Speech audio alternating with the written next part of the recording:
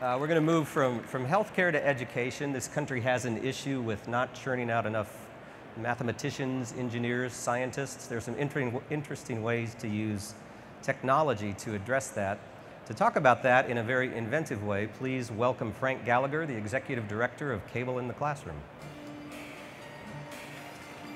Mr. Gallagher, hi. Welcome. Thanks for being here. Thank you. So, roller coasters. What's going on? So, Cable in the Classroom is building a roller coaster game that will live on our website.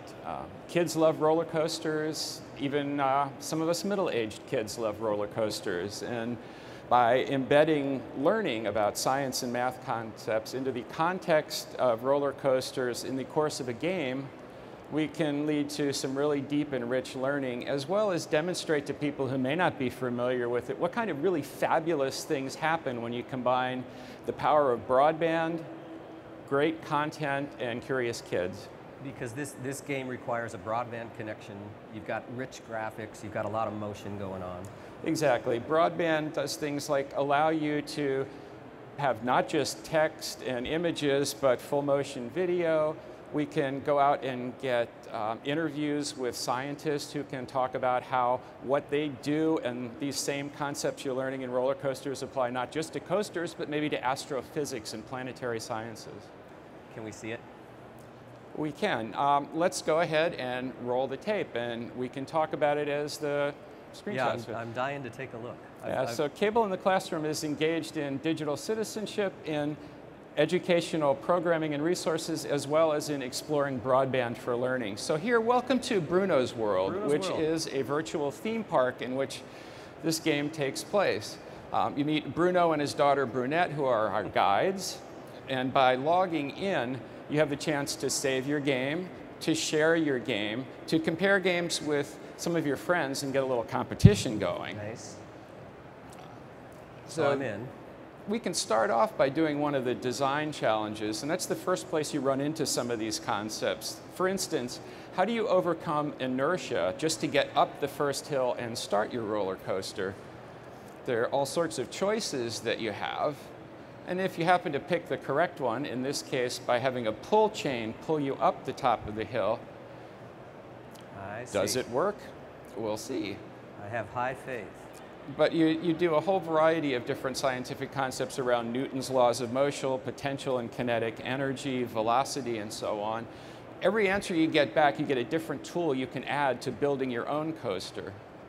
So let's do a little experiment and go to a level 1 design challenge. Here you have a blueprint of your coaster, and you can just click and drag segments of a coaster onto the blueprint. If you don't like what you're doing, you can undo a section, you can redo, start at the very beginning, and just put several pieces of track together, and then you can use the tools that you've earned to either increase speed, overcome the inertia at the top, and see what happens. If you look at the dials and gauges at the bottom right, you can see the potential and kinetic energy changing and the speed being tracked. So we kind of got the basic concept now. Kids, everybody kind of loves to personalize things, so we can customize our roller coaster carts. We can pick what kind of colors we want, what kind of designs we want to have on there. You can even pick theme music to go along with the ride. So here's sort of the payoff. We can design a complete roller coaster in the free play area. Again, as we saw before, you have the blueprint. You can add sections of track. You have a whole lot of variety in the types of sections. Again, if you make a mistake or you change your mind, you can undo or go back a little bit. You can keep scrolling the blueprint on so that you can make a longer and longer and longer coaster, however long you want to make it. I see we're going to do a loop-de-loop there. That always scary. That was scary to me. And we'll put in probably something to break us at the end, and that chain in the beginning to get us up top. And then again, as you see in the lower right-hand corner, there's a speedometer that tracks the speed and gives you your average speed, and you can see what happens to potential and kinetic energy. As you go through this, you're building up your potential energy, and you start to use that and convert it to kinetic energy. That's awesome. We go through, do we make it all the way through? Okay, we're successful, but here's the real payoff. Let's see what it looks like when we actually run it.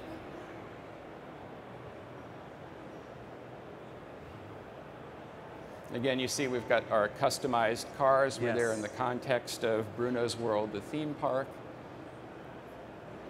We've made the climb, and now we start rolling. Woohoo. Just barely make it around the loop.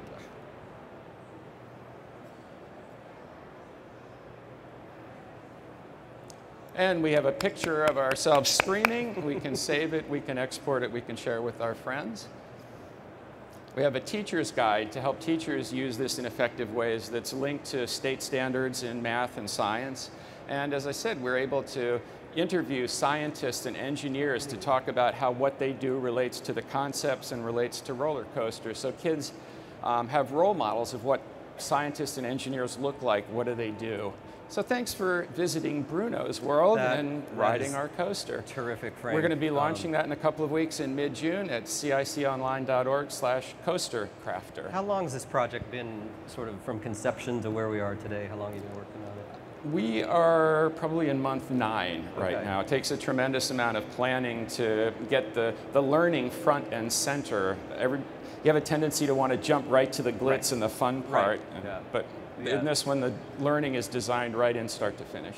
How do you see the game being used? Is it likely to be introduced to kids by teachers in a classroom setting, or what do you see happening? We built this game and targeted it towards middle school kids and girls in particular. The data show that by the time kids are in 8th grade, half of them have just given up on the STEM skills, science, technology, engineering, mathematics. They don't think they're good at it. They don't see what relevance it has to their lives. They don't see themselves potentially having a career in it, particularly with girls, and that's really critical. If you look at the very cool products and services in Imagine Park, if you look all around the convention center here, these were all created by scientists, engineers, technology people, mathematics. There's a critical shortage of graduates in these fields to fill the jobs that not only are available now, but will be in the future. So that's what we were targeting this for, and we think that basic middle school science and math teachers will be able to use this as a supplemental device to kind of put abstract concepts that kids are learning out of a textbook into a context that they really care about and can see how they're applied in real life. And then, of course, a kid can play it at his or own leisure at home, right? You can play it at home, they can play it in school, they can challenge mom and dad, see who can build the scariest, most fun coaster. It's a really interesting progression for cable in the classroom, right? The heritage initially was in providing copyrighted video materials for use in the classroom. Right, we've been around, gosh, almost a quarter of a century now, originally to provide a free cable connection and, as you said, commercial-free, copyright-cleared educational video programs. But like the rest of the cable industry we've involved, the connections have gotten faster and faster, the content has gone digital, much more interactive, taking advantage of the Web 2.0 capabilities that we have these days. It's not your first foray into game making, is it, or broadband?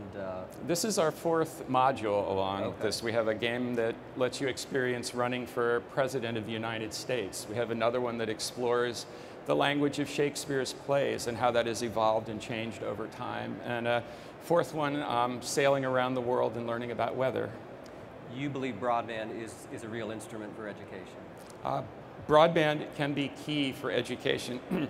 It allows you to, with the interactivity, with the video, audio, to reach a whole different variety of learning styles. The kids who learn best by doing, by seeing, by hearing, all at once. I know you know the answer to this question, so you can't answer it. Does anybody know the name of the roller coaster located at King's Dominion in Virginia? It's a very, very famous roller coaster. You guys, what is that? Yes, sir. Rebel Yell. Rebel Yell, derived from the song by Billy Idol. Frank, it shows great. I think you're going to do remarkable things and make an impact. Thanks for sharing it with us today. Thanks, Stewart. Yeah, appreciate having you here. Frank Gallagher.